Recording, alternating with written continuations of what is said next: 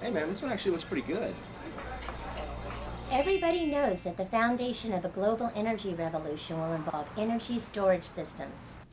We're already able to produce renewable power, but if we don't make dramatic advances in storing it, we won't reduce our dependency on dirty and depleting fossil fuel resources.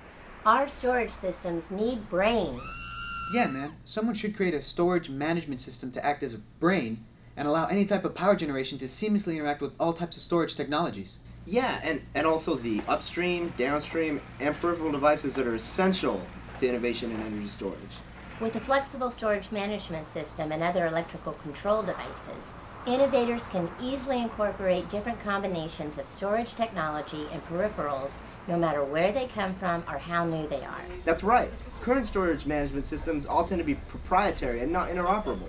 They significantly limit competition because if I want to use battery A, I have to use proprietary closed storage management software and System X and try to make it all talk to other different proprietary peripherals.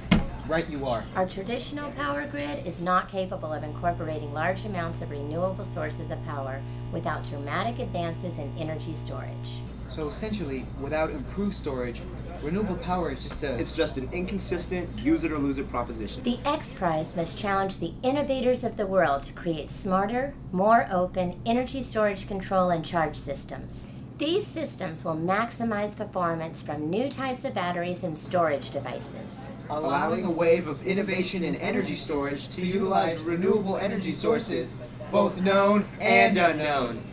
Exactly. To recap, Einstein, Isaac Newton, Da Vinci, guy who invented television, Kim, from the video we just saw.